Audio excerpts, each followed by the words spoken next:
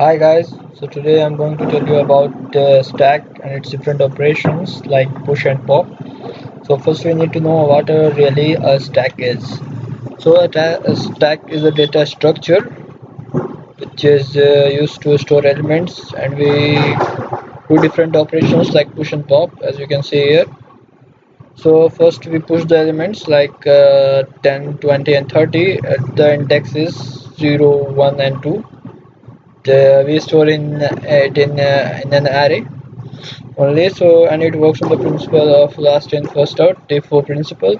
So whatever elements we have put at last, it comes out first. So like if we have put 30, like here the element 30, so it comes out first.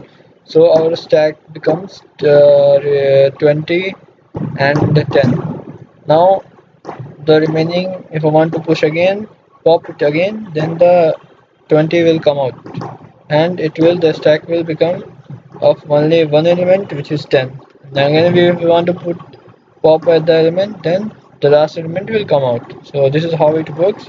Now we will take a look at the C program for this application. So I've already made a program for this. Now here, as you can see, first of all, we need to include header files like studio.h and formula.h, and then we need to define a max. What is the max size of your stack?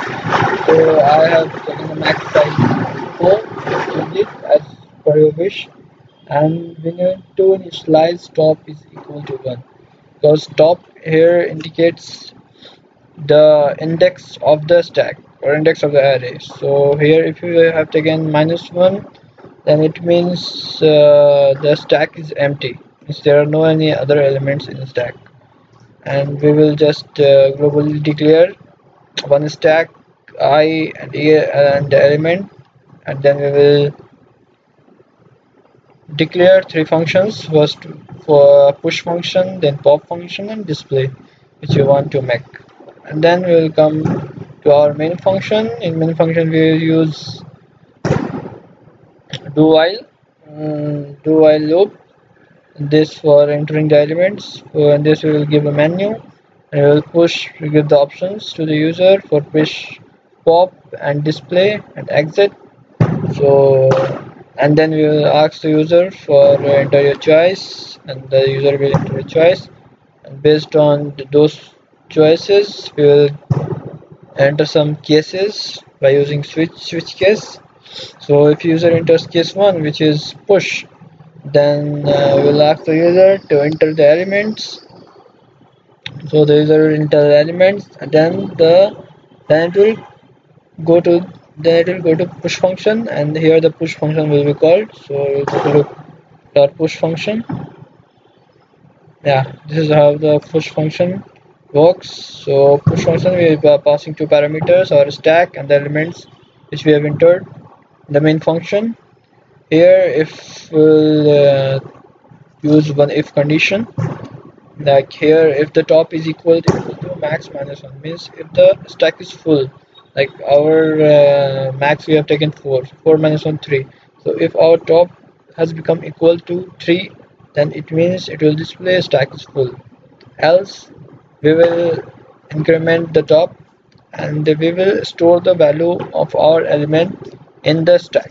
So this is how the pop function works.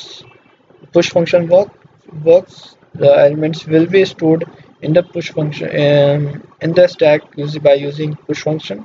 Now we will take a look at pop function. Here we, for case 2, we have a pop function. There we are calling the pop function. So I'll take a look at the pop function. It is very simple. If the top is equal to -1, means there are no any elements in the stack, then it will display stack is empty.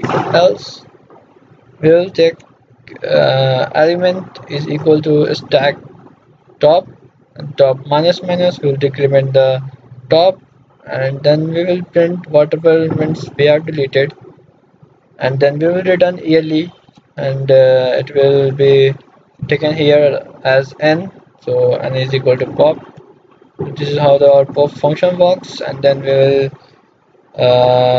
for case 3 we have a display function. Here the display function is called, and then for display function, for if the same condition as pop, if the top is equal to -1, then the stack is empty, or else we use a for loop whatever the value of top is there, and we will print all the elements of the stack by using this for loop, by this display function. So this is our program for the execution of the stack. Now we will run it and see whether it works or not. So I'm running it, no error. I'm entering a choice. So first, if I now our stack is empty, so if I want to pop any element, so it should show that the stack is empty. As you can see, it is showing stack is empty. I want to push elements. First I want to push 10, when 10, and I want to push. So my choice will be 1. I want to push 20. So again I want to push. So I want to put the element 30. So my element is 30. Now I want to display my elements. So I will choose the third option. So my elements are there, 10, 20, and 30. Now I want to pop the elements. So I will take it as 2. So the last element I entered, which was 30, it will be popped first because it works on LIFO principle, as I said you before. As you can see from here, entered elements 10, 20, and 30. So the first element I popped out was 30, so it showed the 30 element has been popped out. Now my stack remains 10 and 20, as you can see from here.